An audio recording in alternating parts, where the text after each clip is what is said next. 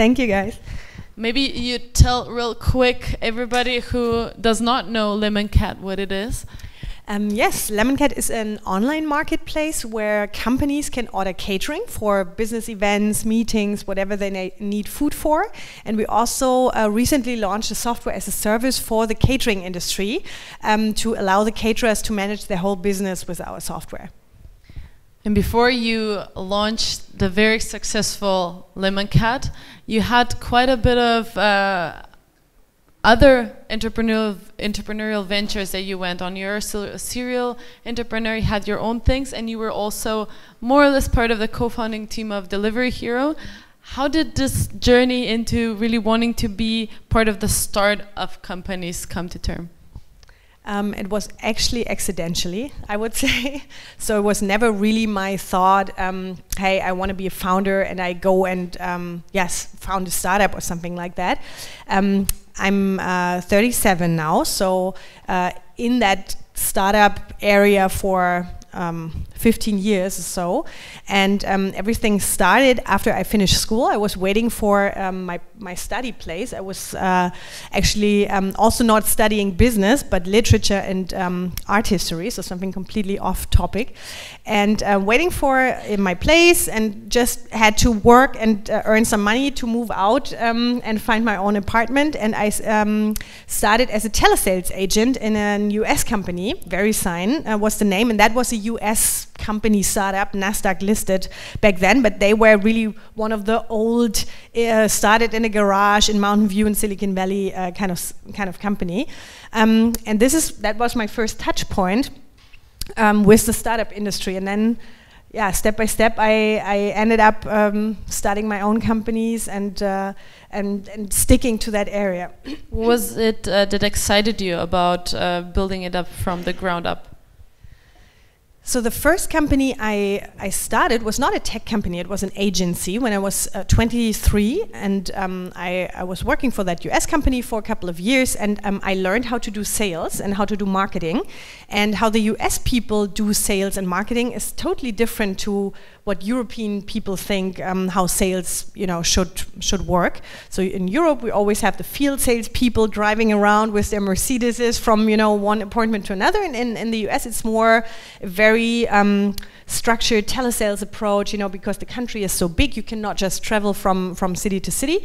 And that was what I learned there. So I gained an experience, and I thought that experience is valuable, and maybe I could start a company and offer that to other German European companies. And I started that agency with a business partner together, and we worked for blue chip companies, like very big companies like Yahoo, Financial Times, Opodo, and they outsourced their telesales teams or their sales teams to my company, and yeah, we were running the teams for them, and that, yeah, I think was just because I thought, hey, I'm good at sales, this is what I can do, and maybe I can make money and make a company out of it. So it was not really, hey, let's do a tech startup or something like that. And so everything evolved over time.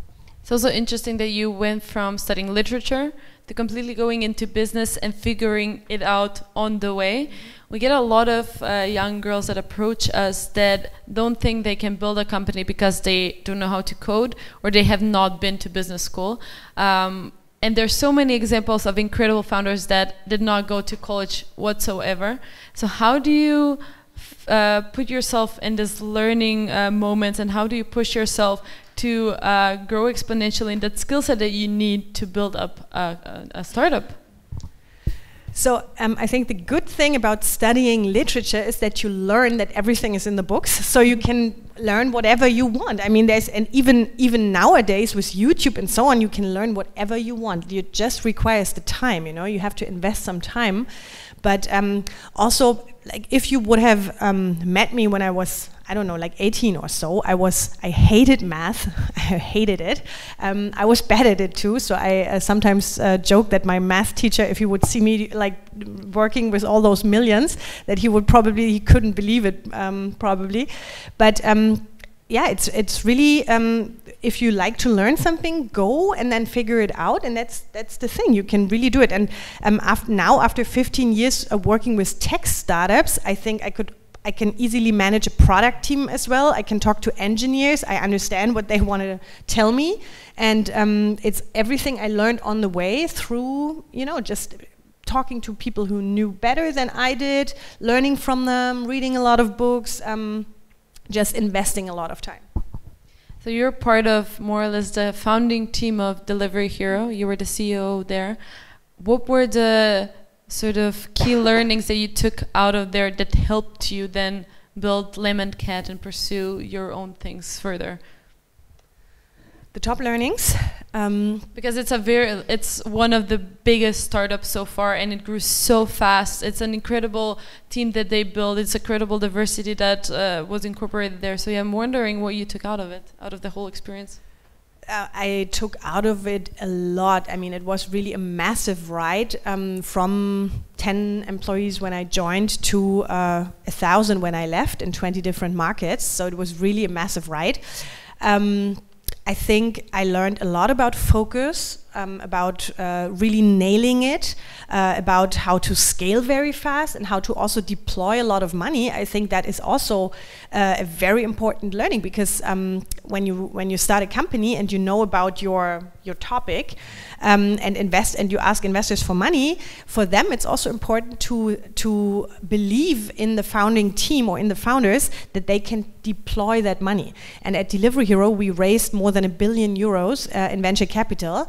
And if someone gives you, I don't know, like 100 million and tells you to do something with it, you should be confident enough to deploy it, yeah, and to hire a team, hit the numbers, hit the goals. So being very numbers driven, being very, being goal orientated is actually what I learned when I was 19 from that US company. In sales, it's the first thing you learn, to commit on goals and hit the goals as well. But yeah, I think the scaling part was one of the most impressive learnings I got from Delivery Hero. What is something that you could share with us if you were talking to now entrepreneurs that are scaling up? What would you tell them to focus on or look into? It's very hard off topic, because I think it's every advice is always important and good enough if you really touch it, or if you tie it to really a specific question, like marketplaces or the foods industry or something like that, because whatever I say, it can be totally different in a different market. But I think the way how we approached launching a new country, for example. And this is not only what I learned at Delivery Hero, but also what I learned later. After Delivery Hero, I was working a little bit on the investor side in Silicon Valley, investing in US startups and supporting them to come to Europe. So I think one thing I like the most is if you launch to new markets and if you open new countries, if you have the money, it is always best to have several markets at a time. So, for example, we said, okay, we always want to launch 4 countries, and then you hire the country managers, you hire the team in the first place, you have a very strict plan you want to follow, from KPIs to business plan to budget, and you hire the team, the country manager, and so on, to make it more of a competitive thing, to really give them this momentum of, hey, we 4 country managers, we're starting our 4 countries, and a little bit like we are a team, but we're also competing against each other, to have this good drive and this very positive drive and momentum. So this is something I learned, because before Delivery Hero, I was a part of the founding team and the managing director of Ecomi, which is an online reviews and rating company, and there we had to bootstrap a lot. So I experienced both, this bootstrap, not having a lot of money, really chasing investors for money, and Delivery Hero, we had a lot of capital. And as a bootstrapping entrepreneur, every euro you really think twice, should I spend this euro now or not? Can I afford to hire this executive or not? That's why you would always think twice, should I open 4 markets at a time, or maybe I should only try with 1 market and see how it works. But if you have a lot of money, and if scaling and being super fast is the challenge, then doing more at the same time is a good advice. Do you think the experience of bootstrapping a company helped you then be more cautious or more structured when it came to building up accompanied where you could go overboard? Yeah, absolutely. I actually think that every founder, especially these days, since I think it's pretty, not easy, but it's easier than it has been 10 years ago to get seed funding. It's actually, I would say it's pretty achievable for most of entrepreneurs to get the first million. So, and therefore you see a lot of entrepreneurs as well who are spending the money and throwing team parties and whatever and renting very expensive offices, and they kind of lose the feeling of, hey, would I spend the money as well if it would be my own money? And sometimes I'm missing that, especially if I do a lot of angel investments as well, and I meet with a lot of founding teams and try to get an understanding of how the founders think about this. And sometimes I have to say that this worries me. For example, as an investor, if I don't have the feeling that people that people spend the money wisely and that they really treat that seriously, that it's someone's money, right? What do you look into startups when you decide on investing? What is your sort of key point of view? It's a lot of gut feel, I have to say. Since I'm not a VC, I mean, it's really about me liking the area, the industry, maybe the idea, of course. And then there's, I think, usually most of the investors they have these three things: team, market, and the product. And I think that goes for angel investors as well. So that's do I like the product? Do I think it looks very cool? Is it modern? Is the design nice? You know, something like that. Do I really think that people would use it? And then do I believe that the team is really top notch? Could they make it work, whatever happens? I think those questions I try to ask myself before I invest in a startup. So after Delivery Hero, you transitioned into building something on your own again, and it turned into LEMONCAT. Can you maybe tell us the story of how that turned to be? Mm-hmm. So I am. Before Delivery Hero, I was only working in the B2B field, so I never really did consumer things. So Delivery Hero was the first thing when we really did this TV advertisement and really like going to a very wide range of users who could use your product. So I'm a big, I'm super passionate about food and about nutrition and how to eat well and all that kind of stuff. I love cooking, but at Delivery Hero at some point it was a little bit too much fast food for my taste, you know. So after years of having sushi and pizza every day, I thought maybe it's not really what I want for the rest of my life, and so I thought, okay, what could interest me in the food industry?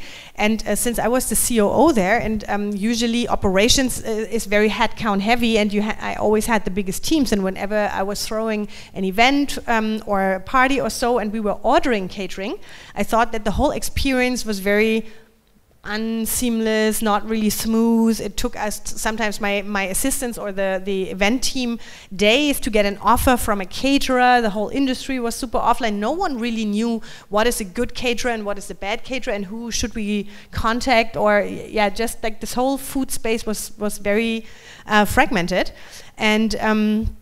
And then I thought, okay, why not checking that out and seeing what if there is something in Europe. And then also after Delivery Hero, when I spent a lot of time in the Bay Area and Silicon Valley, I realized that in the US it's a totally different scene already in B2B food.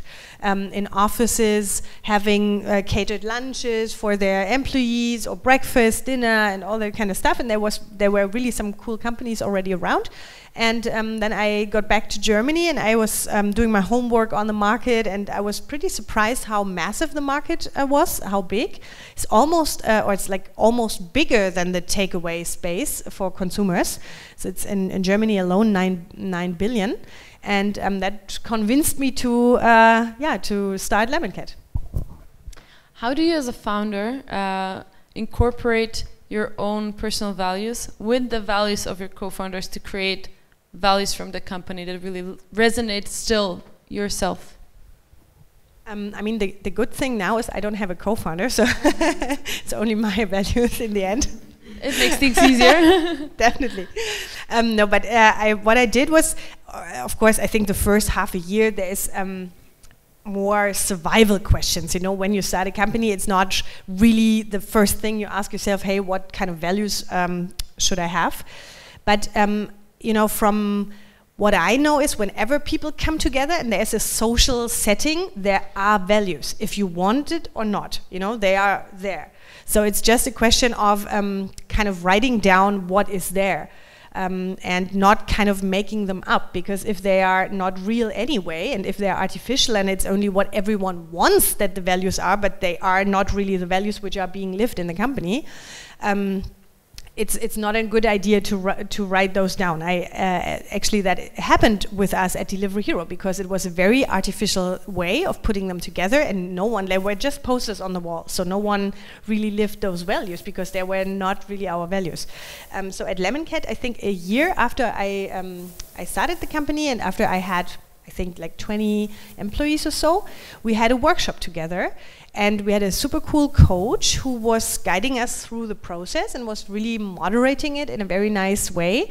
And he kind of gave us some little questions, and we had to write down, how do we see LEMONCAT? What is LEMONCAT for us? What do we think is the most visible thing? And so we tried to differentiate between core values and aspirational values. So not having too many, but really 2 values where we think really this is us.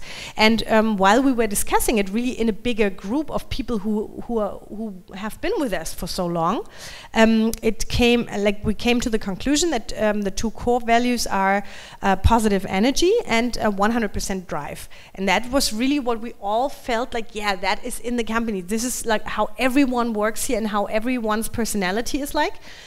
So those are our core values, and this is also what we do, the culture check and the interview, when we try to bring people on board to see, do we see those 2 values in the applicants? Do we see that they would live up to those values? And then we bring them on board. What is your leadership style in terms of transmitting these values, but also on leading the team, but sort of not micromanaging them, I suppose? Yeah, well, I think this is exactly what I mean. Since this is me, you know, it's like if you would ask my family or my closest friends, do you think Doreen is a very positive person, and do you think she has a lot of drive? They would all say, yeah, totally. And that's why I don't need to do something to transport those values, because those are the values of myself and also of the first people I brought on board. Because if it's like if you are just 5 people in the company anyway, of course, people tend to bring on board other people who you like to hang out with. For example, I hate it if someone is always negative and always sees the bad thing. So I would have never hired someone in my, as a very employee number 1 or 2 or whatever, who is always sitting there and moaning about things, because that would drive me crazy. And that's why my very first team was exactly this. And that's why it is spreading inside the company automatically. Do you consider yourself ambitious? I think so, yes. What does it mean for you to be ambitious? I think I like to strive for the best, and I like to achieve a lot, and I like to run always very fast, and I have a lot of ideas.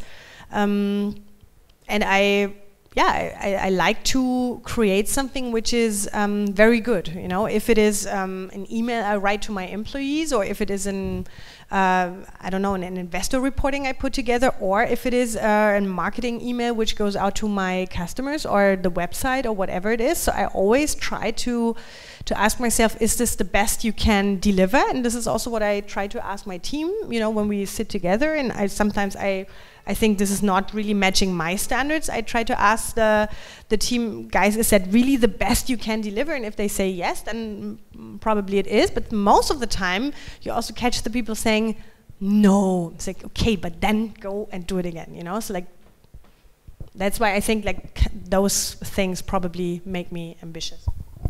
Do you, from like you've built incredible teams and worked with both genders, do you see a difference of how ambition is transmitted from men to the women that you've worked with?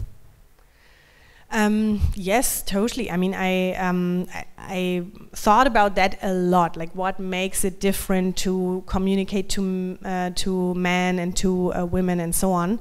I think sometimes ambition is also a hidden thing.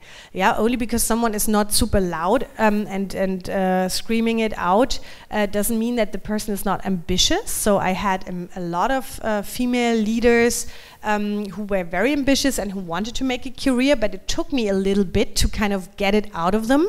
I can remember that I always had some meetings when I was, let's say I was looking for a team lead for my sales team, and I had a couple of men and I had this woman, and I wanted her to raise her hand and say, yes, I want to take this role.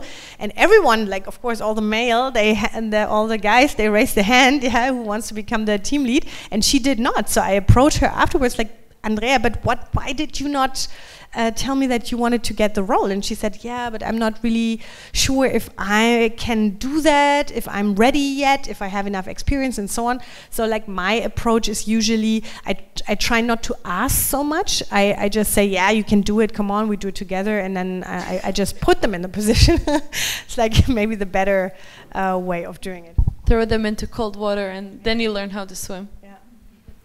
I think that's a good way to do it. The first time I did sistership, our CEO came from Paris to do the interviews. And I met with the women beforehand and had coffee and talked about everything. And I mean, this is like my personal heartfelt topic, so I spent so much time just asking questions and asking. So when she came, I couldn't stop myself from being excited about explaining her that thing. And it was 20 minutes before the interviews, and she just turned to me and said, you know what, you're doing the interviews. What? But it was the best thing that she'd ever done. It's like, I was thinking about this a lot with the marble story, like my teacher telling me not to play marbles. And it's the best, it was the best situation of her telling me, hey, you know, you can do it, you can go and play with marbles, just go on stage. And it was a really nice moment. Yeah, exactly. Yeah, so I agree. I am wondering, where do you draw all the courage from to be able to, you know, go forth without a co-founder, building something in, it is a male-driven environment, building startups. VCs tend to be male, teams tend to be male-driven. Where do you draw courage from, and how do you deal with moments of doubt? I think when I started, I was so young that I did not think about it, which was good, you know. So sometimes it's like if you constantly overthink it, I think the more doubts you are getting. So therefore, I never really saw myself as the only female person in the room. I didn't care. And maybe that's also good advice. I mean, of course, we as the women, we should talk about it, and we should really address and maybe finger point that there is a problem. But on the other hand, we are all, you know, human beings, and we want to be successful. So just go and ignore for a little bit this gender topic, and just I was thinking about also this question earlier about the joke. Yeah, what would I do if someone does a joke? I don't know, like maybe I would really love, but only if it's not offensive. But the thing is, I mean, why not making a joke? I mean, but I can do a joke about the man as well. I would also joke about men, you know? So that's the thing. If we are all super, like, where's the fun? If we are all so, oh my God, that was a gender joke. Oh my God, me too, you know? So, I mean, I don't know, like I never thought about it.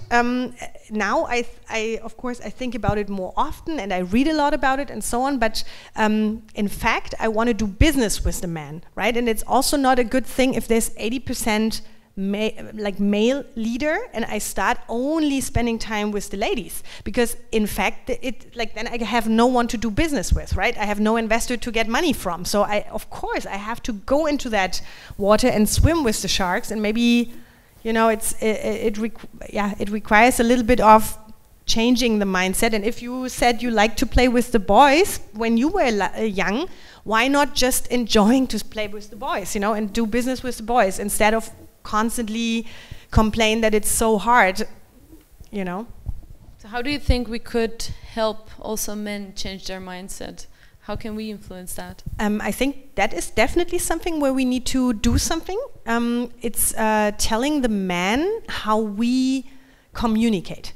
And this is also what I did. I remember very good that at Delivery Hero, at some point I took over the HR part. And then, of course, one thing you do is to analyze, okay, numbers, how many female leaders do we have, what is the percentage, what is the quota, and so on. And then at some point, I had a very good friend, and he was also part of the management team there. And he was not having any lady in his whole team. Yeah, it was really like very McKinsey, Excel-driven power team, you know. And I said, look, maybe, and I had a couple of interviews with him together, and I said, look, if you would have interviewed me like that, I would have never applied. Not applied, I would have left the room. Like it's offensive. You are way too aggressive.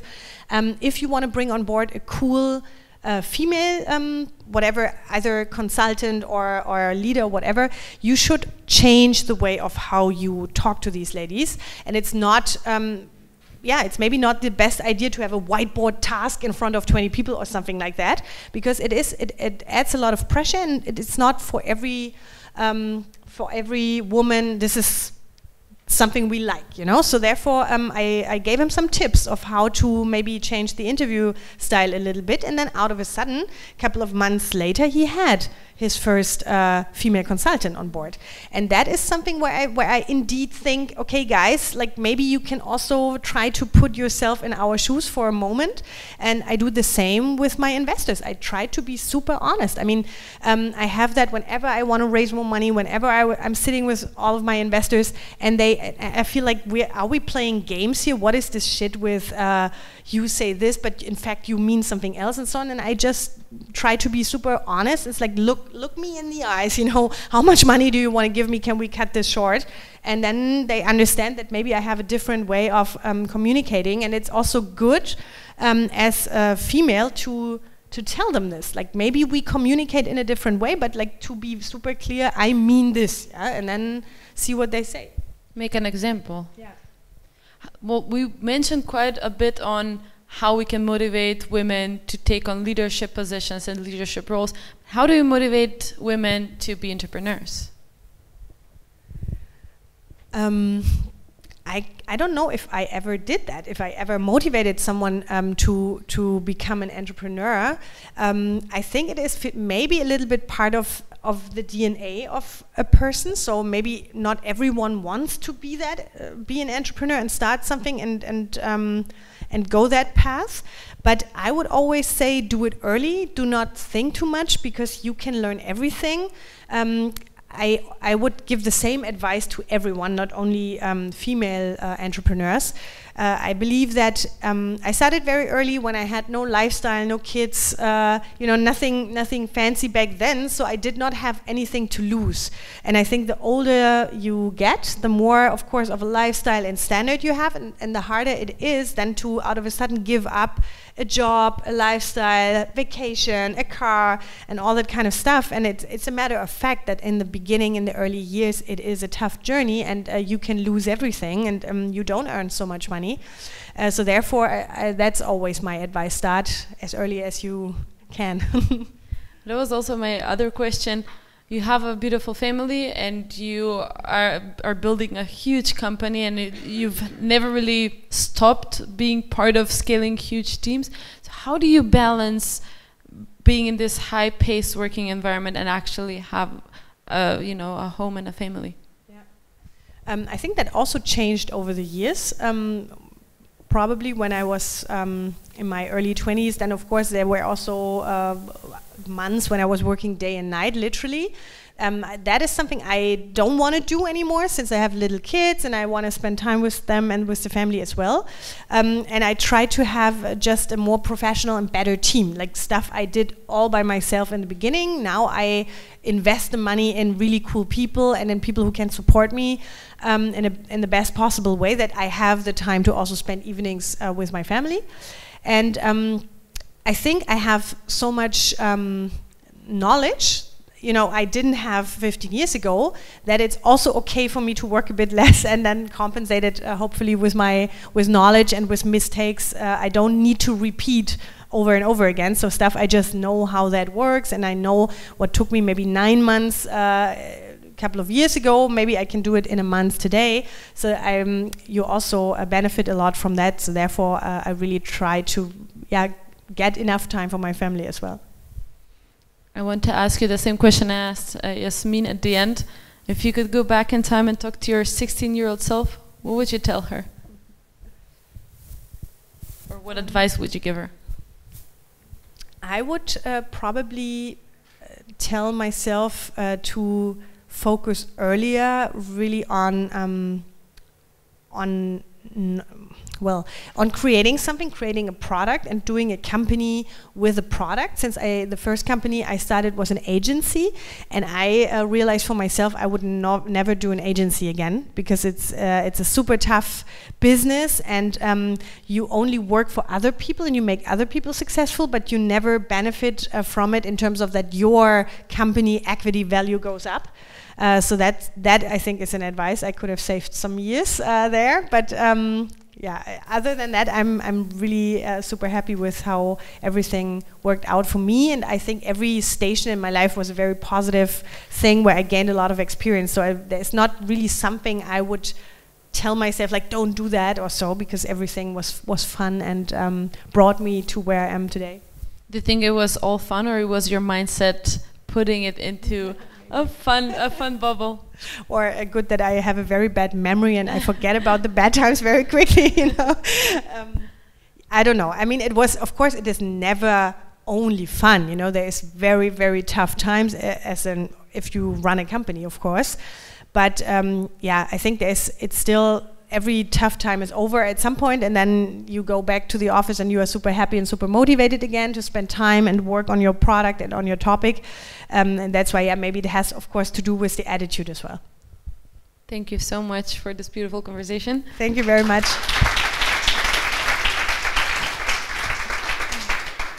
So, who wants to go first? Okay, I'll come to you second. Hi, I have a question towards you, not as a female entrepreneur, but as a female business angel. Being a female investor myself, I often encounter events and other meetups where I'm the only woman in the room. Have you ever encountered a situation where you felt like you're not taken that serious, or either from a peer investor or from an entrepreneur and choosing you as their investor?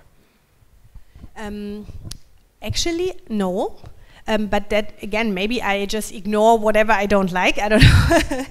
But no, seriously, I try not to, I don't know, either be too offended if someone is giving me, I don't know, a mean sentence, or it's like a saying no or rejecting me for whatever reason.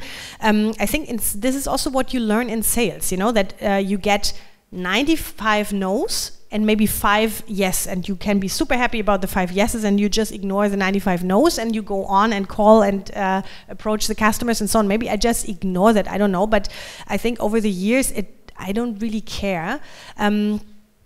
If someone is not taking me seriously, I mean, yeah, there is probably people who are louder than I was throughout my career, but in the end, I always could convince people by performance. And I think also when I talk to investors, or talk to other female entrepreneurs and so on, and we talk about, is it really true that women are getting less funding or so on from investors? In the end, I could not see any investor rejecting a successful company. That's the thing. I mean, investors focus on the numbers in the first place. So I would be very, very surprised if you have a kick-ass company and all numbers go up like that, and investors will say, no, you are a female, we don't invest in you, right? It's usually then maybe your business model is not right, maybe your company is not showing the right numbers, something like that. So I tend to really be super objective on it, and then when it comes down to that, it is usually about performance and about numbers, and not so much about personality per se. So I try to see it like that. Hi, it's me again. First of all, I really love your attitude. It's so inspiring. Really, breath of fresh air. So, given your experience, I'm interested what your advice would be for somebody that is looking to start a family and a company at the same time. Do's and don'ts. Yes, I mean, if you have a strong supporting network, I think you can definitely make it work. My mom, both of my parents were also working when I was just born, so and so did I with my kid. I think it would have been a problem if I would have not had my parents close by, you know, not too far away, or we do have a babysitter who can support us, you know, stuff like that definitely helps, because otherwise it is of course a very tough thing. Well, probably it would be better if you can start one before the other, maybe not 100% in parallel. I could imagine that is a bit complicated. With me, for example, when my kid was going to Kita when she was 8 months, and I thought, now finally I can kick off LEMONCAT, now I can start the company. And after a week, then I got a call, yeah, Frau Huber, can you please come to the kindergarten, your kid is sick, and then next week the same, and the week after the same. So that was really giving me a hard time. So it was not as easy just putting the kid in the Kita. But I think probably half a year later, we grooved in as a family. So we knew what was our routine and who could help us in which case. And of course, then sometimes you just need the attitude, the right attitude as a mother, also to say my kid comes first, and you know what, there is no meeting which is as important as my sick kid, and if she's sick, I'm gonna pick her up and then I cancel the meeting. So, you know, so like, of course, it's a different mindset once you have kids, and you must, you know, be there for your kids as well. But it is definitely, probably you're gonna have a tough year or so. Less sleep, or just a little bit of sleep. I just want to first thank you to both of you, because you're both in different fields and very inspiring. I'm obviously much older than probably the most older here, and I wanted to just share in terms of when do you start. I started my first company when I was 40, so the kids were behind me. I can tell you that it's not easy, and I want to share that with the others, that if you want to build a company, do it now, and encourage that, because I realize in my position that when you're not only a woman, but you get older and you're dealing with two fields that nobody understands or nobody accepts that a woman can deal in these fields, it makes life even tougher. So at least get rid of the age issue. So I just wanted to encourage that. Yeah, I agree with you. I really agree with you. Also, I have to say that energy, of course, I mean, there's those two curves, right? There's studies about it, that energy, the older you get, energy goes down, but experience goes up. True. That's not true? Okay. Then but at least you have more experience. And I would say it's not true for two reasons. First, you have to do sport every day of your life, number one, and never stop.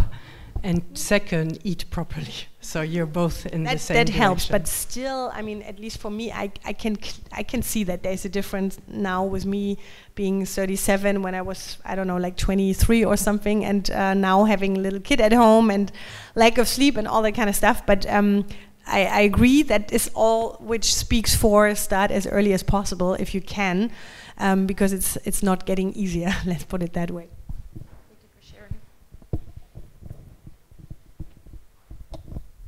Thank you very much.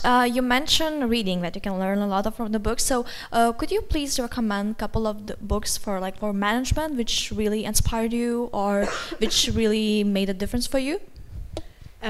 Yeah. I mean, the thing is, I actually don't like management books so much, because I think most of them are boring and it repeats the story over and over again, but there are some. So I liked a lot the book from the Zappos founders, Delivering Happiness, which gives you a very, very good idea of what is the world-class customer service and what customers want to get from, you know, a company who's very customer service oriented. Also gives you a good idea of how the founders started it, how they almost ran out of money and all that kind of stuff. I think that is then in fact that is the most motivating part of this whole thing. I recently read the book from the VP of HR from Netflix.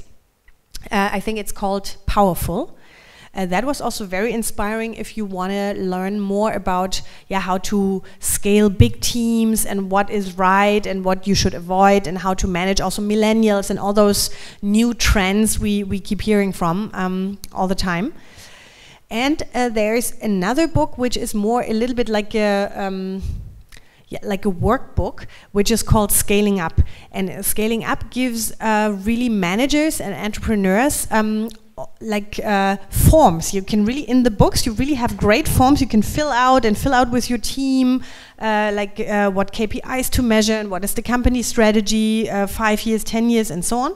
So those books inspired me a lot. There were probably many others as well.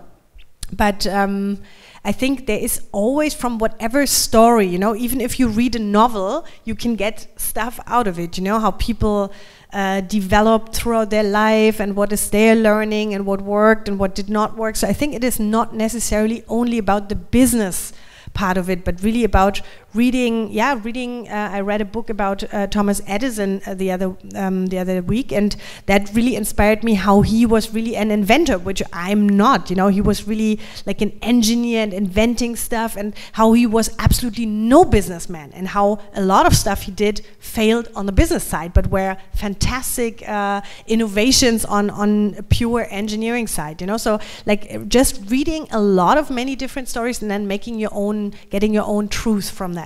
I think that is something I liked a lot when it comes to books.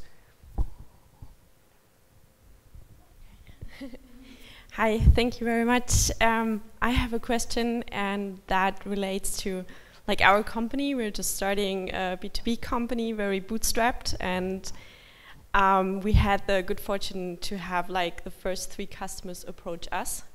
And now we're at the point of like, how do we start sales? And yeah, this is like a really big question for me. I've come up with all these strategies, but I could kind of need some advice of like how you would start that. And maybe a little bit just the company, or it's about mindfulness for companies, so mindfulness programs for companies. I think I would ask the customers who approached you and who were your first customers, what they liked about the product and what convinced them the most. And then I would just go out and try to find similar companies and tell them those arguments and see if you could sell it. I mean, actually, in the end, it's not so much about strategies. In the very early days, it's really about picking up the phone, get in touch with customers and convince them. And I think who are, like, if not the founders, right, whoever could sell the product the best, if not you guys. I mean, you build it for a reason. You have the first customers. You are in touch. You understand why those customers decided to go for your product. So in the end, it's really kick it off, get some more customers, ask those 3 customers for referrals. Maybe they know other companies who would like the product as well.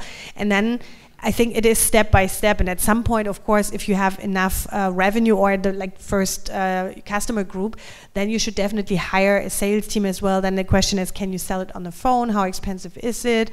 And then put a team there and tell them how to sell it. But I think you must know how to sell it in the first place.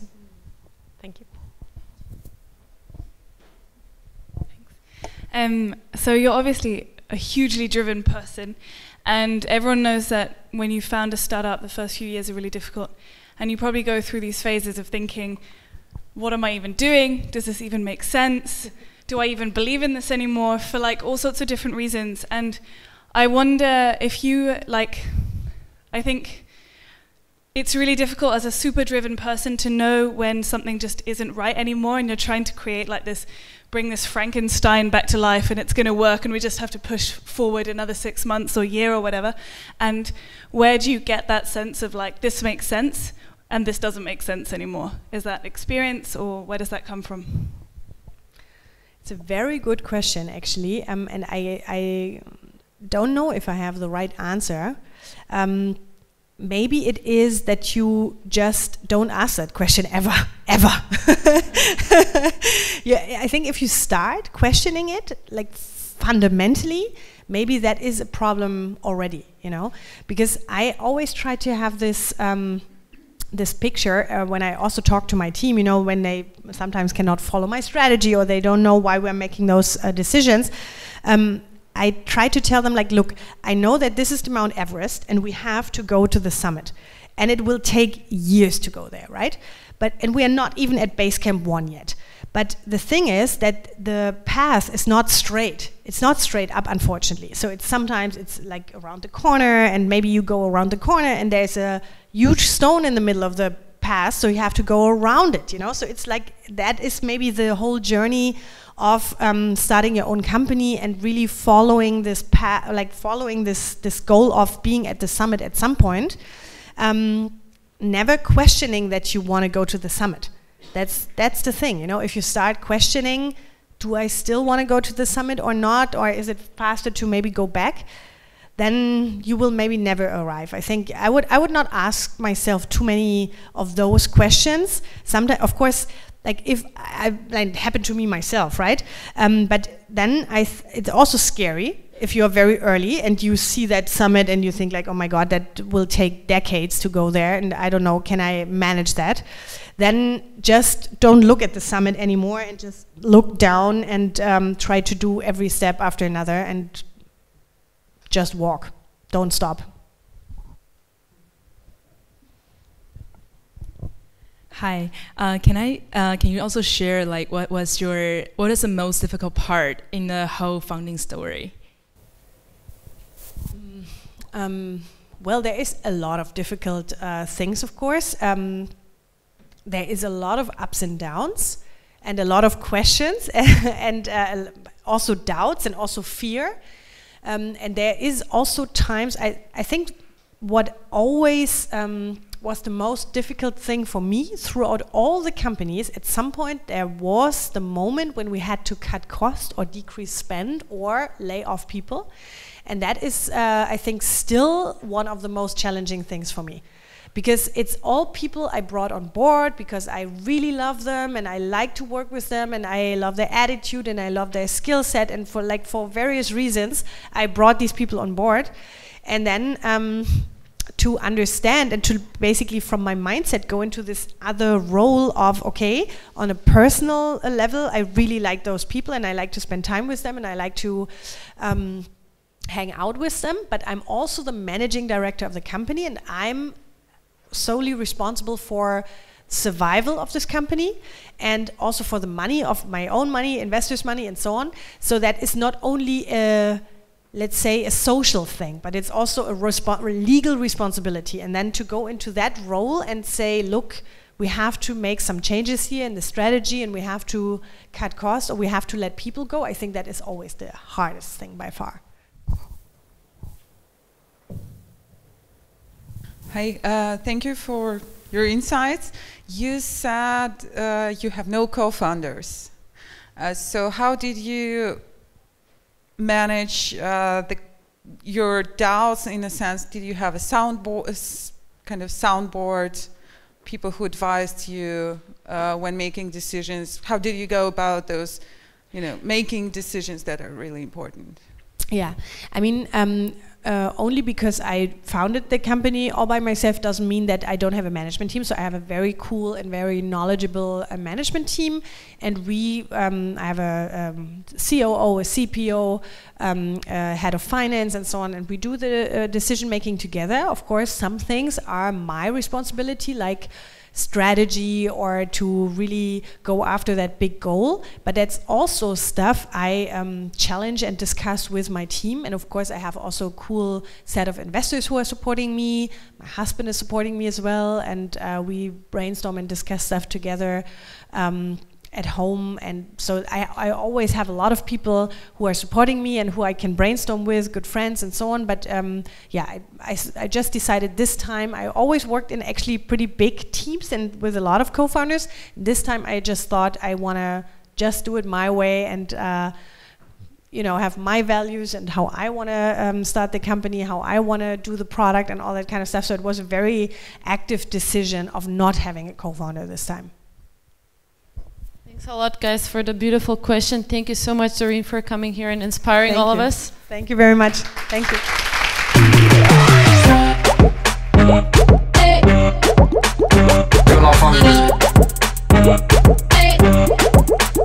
You're not family.